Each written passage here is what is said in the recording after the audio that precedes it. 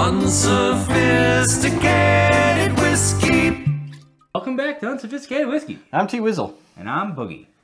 And today we are talking 1792 Full Proof. One of our faves.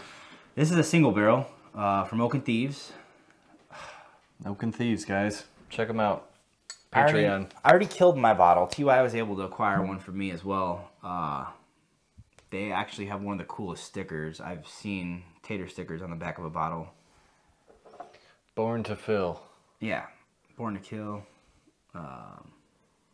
This is, one of our favorite cheaper full proof bottles for sure. For $50, Yeah, it's hard to beat. it's extremely hard to beat. It's hard to find as well, though. So that kind of makes it a little, Yeah. it's easier to find than some of the hard allocated things, but it's... So TY's had a regular 1792 Full Proof. That's been long gone, but I would say every single barrel we've had, It's been better, yeah. way better. I don't know what it is. It's Barton. It's Barton. Yeah, Barton's got some good stuff. But the regular 1792, which is obviously, it's batched. Right. It was a lot nuttier. And this isn't the first single barrel I've had. We've tried a few. And At least 3 or 4 now. yeah. I already killed a whole bottle of this, so from Oak and Thieves. I love it. Oak and Thieves, check them out. It's the guys from the podcast and the guys from BS and Bourbon. They pick fantastic picks. Yeah. I mean, Everything, dude, every single one of them. it just smells so sweet. Yeah. It smells like liquid candy. It's caramel bomb, dude. Like sweet caramel and vanilla,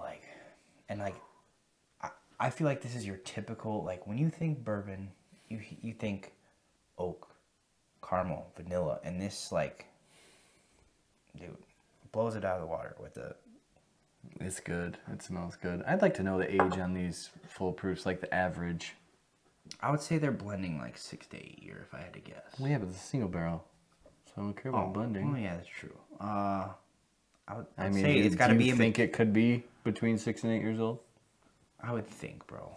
I mean, because they have the 12 year, and then Barton sources a lot of their stuff, so it's like. I mean, they are the one brand that has a lot of aged stock, it seems. I don't know. Maybe it's 8 or 9 year. Who knows? But it smells fantastic. And they always drink great. Yeah. 125 proof. But you could bury your nose in there. Yeah, and love every minute of it. Yeah, I'm getting that lovely Barton caramel note that I get. I get the same note on those Lucky 7, 14, and 15 years. Such a good pour. I've still yet to acquire one. I need to do that.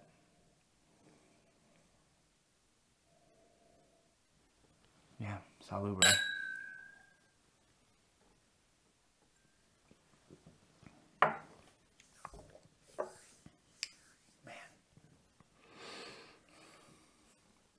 I feel like every single time I've had a single barrel, the vanilla has always been the forward leader, and it's just super sweet. It just hits different. Yeah. I wouldn't say it tastes super aged. And like I said, I wish I knew, but even if it's not, it hits all the right boxes. TY said in previous videos, I want the deep, dark notes, and this is what it's delivering it right then and there. I don't know.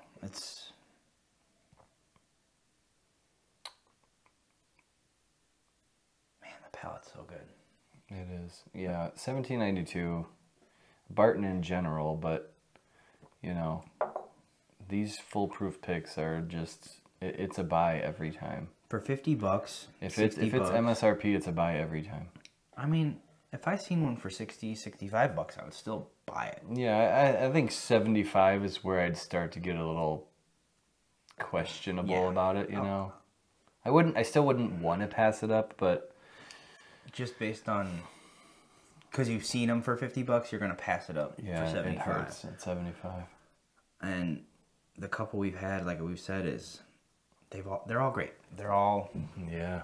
I haven't had a bad one, and when I have a bad one, I'm gonna be like, okay, whoever picked this had no clue what they were doing. But maybe they just had bad choices that day. yeah, at the but Barton I don't Distillery. feel like whoever picks the barrels selected for the single barrel program, whoever that is, you're doing a great job because Yeah.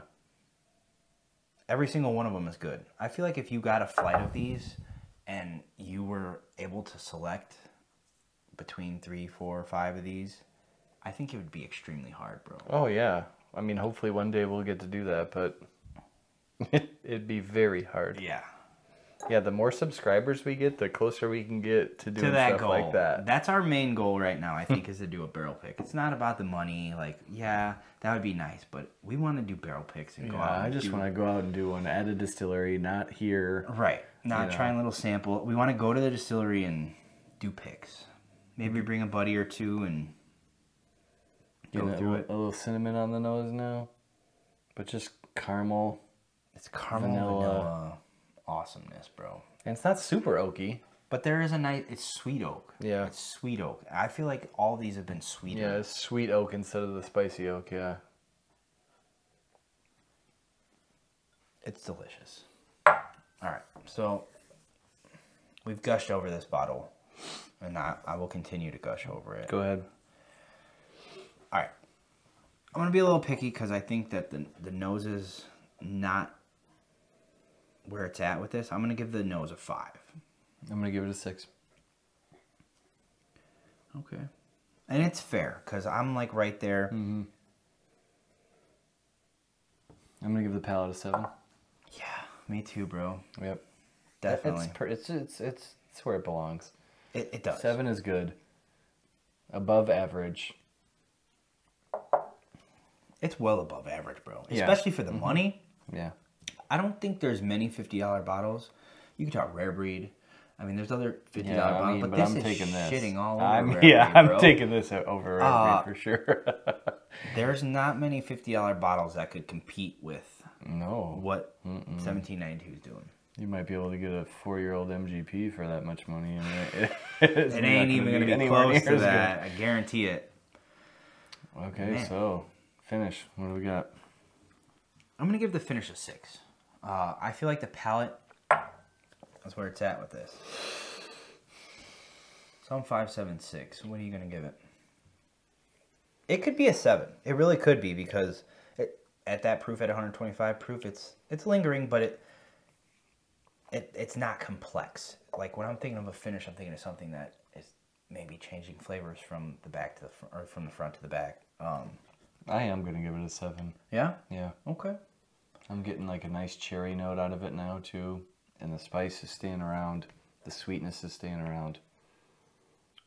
And yes, That's 20 for me. this is a single barrel. Yeah, it's, you know, yours might not be this good. Yours might be better. Right. That's the gamble you take with single barrels, and But- I'll gamble it every time. Like we said, every single barrel we've had of this has been awesome. What am I at? I'm at a 5, a 6, or a 5, a 7, and a 6. So I'm at 13 plus 6 is 19. And I'm at 20, so that puts us at 39. 39 out of 60. And I would say it could be a 40. Could Definitely. be. Yeah, no, I It's mean, right there. yeah, it is. It's right there. It's a good bottle. Yeah, it's a really good bottle. But it doesn't, you know, it doesn't drink like super special, but for its price, it is special. Right. That's where you... The value. You're getting extreme value with any of these single barrels you could get. And I don't know. I mean, there's a lot of people that might not agree, but I'm a sucker for Barton lately, man. Man. It is kind of taken the, you know, after that Lucky 7 and the Calumets and like it's just We recently found out that all good. the Joseph Magnus are... yeah, a lot of the Joseph Magnus Barton. cigar blend is older aged Barton, and It's like, wow. They're thanks for doing that. it. Thanks for that tidbit, Nancy. Yeah. Appreciate that. You see one of these guys, buy it. Yes. If you've never had one, 75. If you see it, buy it. Even the bottled and bond at $40, buy it. 'Cause Yeah, those are great too. I like those too. Hell yeah. yeah, those are crushable bottles. But But we're on Sophisticated Whiskey, guys. We appreciate you tuning in. Please like, comment, subscribe. We're on Facebook and Instagram. Check us out. Thank you. See ya.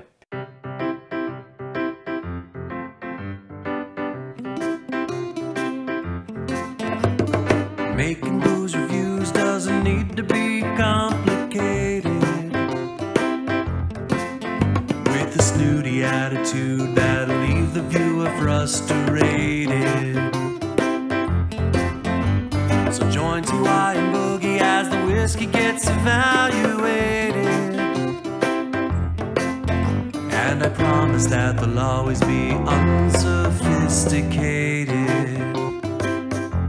Unsophisticated whiskey